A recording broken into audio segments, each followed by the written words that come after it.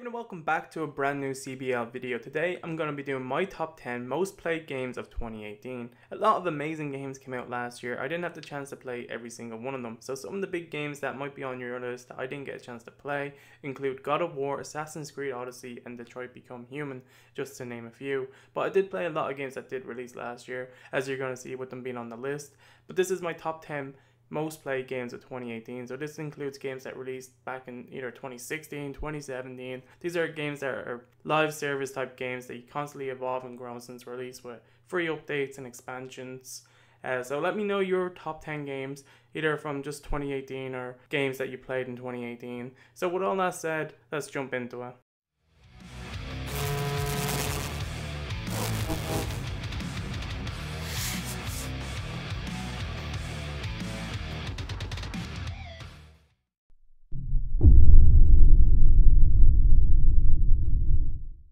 Wish I could go back to my town.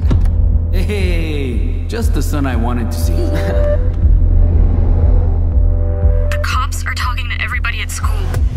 Hey, don't ever touch my brother. I didn't do anything. Okay, step away, now. Calm down, officer. Shut up. On the ground, now. This is a nightmare. Coming in at number 10 is Season 2, Episode 1 of Life is Strange. I'm a big fan of this series. I really loved Life is Strange Season 1 and Life is Strange Before the Storm. They are games I can easily recommend to anyone to play, and I'm happy to say, just by playing the first episode of Season 2, I'm really enjoying it. It's fantastic, it's well written, you're playing as a completely new character named Sean, and you have to take care of his brother Daniel after certain events happen. I'm not going to go into it too much, I just have to say, great story. Fantastic music as to be expected from this series if you're familiar with it, and I'm really enjoying it and can't wait to see how this develops and what's going to happen, what crazy shenanigans is Sean and Daniel going to get into as this journey continues.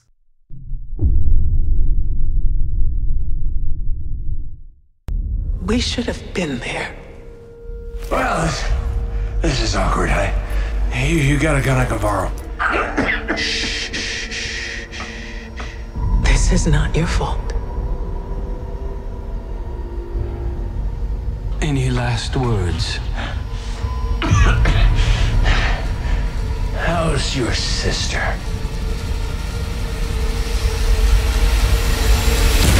Bungie really delivered with the Forsaken expansion. Before that, players were just leaving the game constantly because there wasn't anything to do, there was no end game, but Forsaken fixed all that with an amazing story, a new raid, and plenty of stuff to grind for. Destiny's gameplay has always been spot on, and now that Bungie fixed the whole looting system and the end game, and the new raid that is fantastic and really challenging, I was very happy to play a lot of Destiny in 2018, and I can't wait to see what Bungie has in the future going forward now that they split from Activision. So good luck, Bungie. I'm looking to play more Destiny in 2019.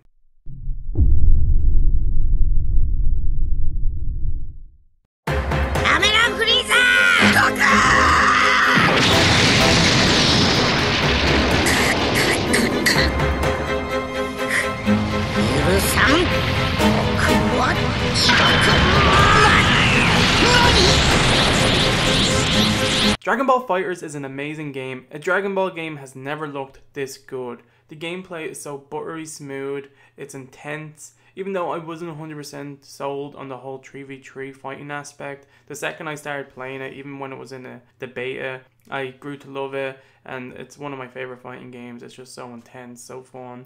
The combos, everything, just the art style, how it looks, it all comes together really well, and I highly recommend, if you have not played Dragon Ball FighterZ, to go check it out, because it has so many great characters in it, and it's just so fun.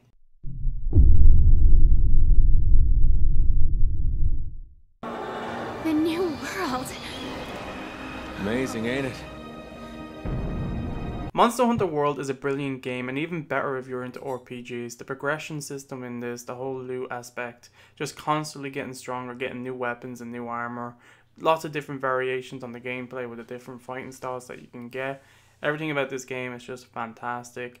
The combat, just going head to head against monsters that are a million times bigger than you and just out to kill you with all the different variations of them and how crazy their moveset is.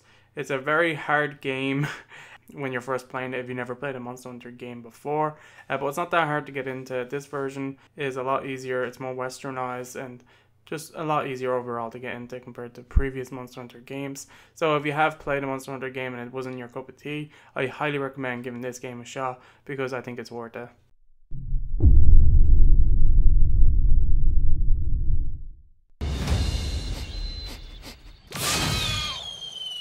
I think I smell a barbecue.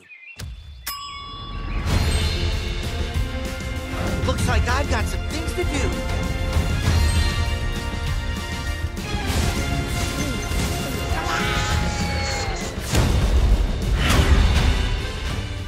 Spyro the Reignite trilogy is one of the best remakes I've played. All three of the original games have been built from the ground up for the new generation of consoles. What the developers Toys for Bobs did with the Spyro Reignite trilogy is literally fantastic, because Spyro, all three games look visually breathtaking and it just blows you away. I'm having such a fantastic time going through all the games again, because I never cleared Spyro 1, so it was so amazing, like a great feeling to go back and play it and actually finish it. Me and Samantha have been playing this one together and it's just been amazing. So if you're a fan of Spyro, if you grew up or played some of the older games that came out on the PS2 and 3 and so on, I highly recommend going back to the original roots from the creators of Insomniac Games. I totally butchered their name, I know. But yeah, Spyro, fantastic game. I highly recommend picking up this collection because it's not one you're going to want to miss.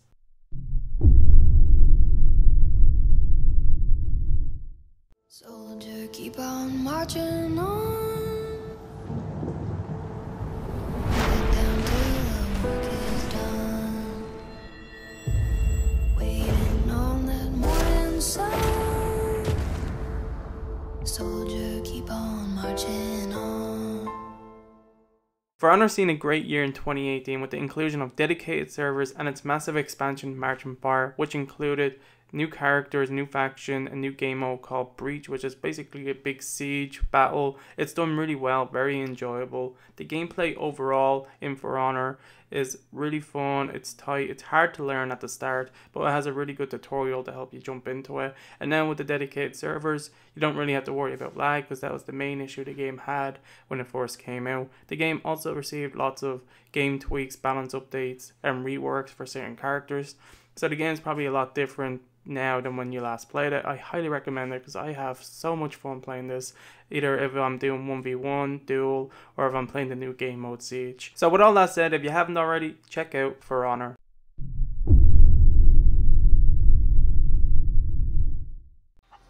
One more big score, we got enough money to leave. What do you think? Red Dead Redemption 2, the game we've all been waiting years to play. I'm happy to say Rockstar delivered yet again with another fascinating open world game that literally just, there's so much to do. I have to say I'm not quite finished it yet. I am on chapter 6, so I have a little bit to go, but I'm almost at the end of the game and I'm literally just blown away by how much detail and things there are to do in this world. Right now in its current state, the online mode just isn't up to scratch as it is with GTA Online, but I'm still having a good time. I can't wait to see how it turns out in the future with the updates that's going to be coming out for it. But with all that said, the single player alone for this game will blow you away. You're going to have up to hundreds of hours of stuff to do. It's currently the game I'm playing through right now. I can't wait to see how the chapter ends. I highly recommend playing through Red Dead Redemption.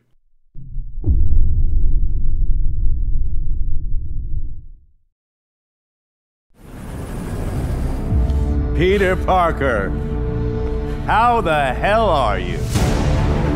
The city is in danger. It needs our help. All of our help. All right, well, call the play, coach. Gang of costume nutjobs is taking the city apart piece by piece. Time I return the favor. Spider-Man for the PlayStation 4 is not only my favorite Spider-Man game of all time, it is also my favorite Spider-Man story. What Insomniac Games did with this is literally just mind-blowing. The combat is so fun. You literally feel like Spider-Man when you're just fighting, swinging around. They got the web swinging spot on. It is so fun to just go from point A to point B. Never once did it get boring to just go a very long distance to complete a mission. I always had a blast just swinging around the city, trying to save people, just solving crime, being Spider-Man. The story is fantastic, it's emotional, so much stuff happens, which I do give them a lot of credit for. I have not completed the story DLC campaigns that have come out for the game. I do have them installed on my PlayStation. I just haven't had a chance to play them yet, but I will be going back to Spider-Man very soon to complete them and maybe even finish 100% in the game. So if you haven't played the game yet and you do own a PlayStation 4, you owe yourself to download the game, give it a shot, because it is fantastic.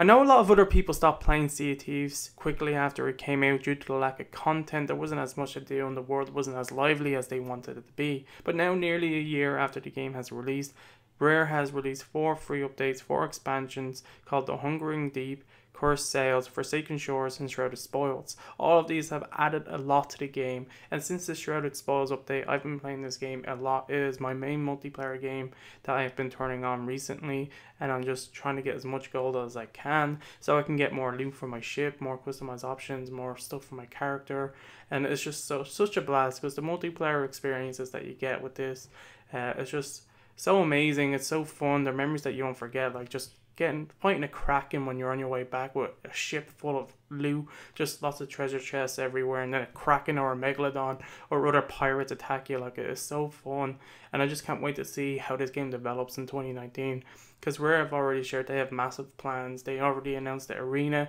and a new quest system that they're going to add to the game, and I can't wait because I'm really enjoying Sea of Thieves. If you haven't played it, or if the last time you played it was when it came out, I recommend jumping back on and giving it another shot because it has changed a lot since release.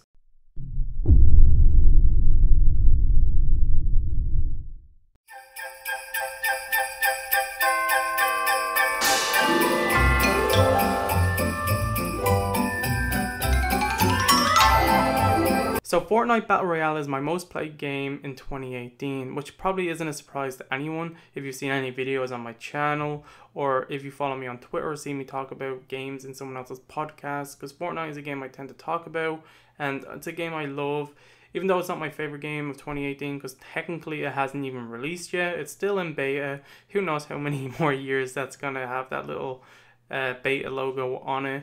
But Fortnite Battle Royale is a game I love. I haven't been playing it as much recently because I've just been playing other games. That doesn't take away how much I've played it throughout the year, jumping into the seasons. One thing I have to give credit for, Epic Games have been such an amazing job with the seasons. All the free updates, like all the weapons and everything they add to the game. How much the map's constantly changing. It's amazing. The gameplay is solid, it's fun, and also credit to getting crossplay on everything this year for Fortnite. So if you haven't played Fortnite, I assume everyone has because of the amount of people that have downloaded it and it's on phones now. So I assume everyone has kind of played it or is aware of it, so I'm not going to get into too much with it. But Fortnite is my most played game. Let me know your top 10 most played games of 2018 in the comments below. Thank you all so much for watching. I'll see you all in the next video. Bye. Hey everyone, if you've made it this far, that means you've made it to the end of the video. And I just want to say thank you all for watching. And remember, if you enjoyed this, hit the thumbs up button and click any of the video links that are displayed now if you want to see more content from me. Have a great day.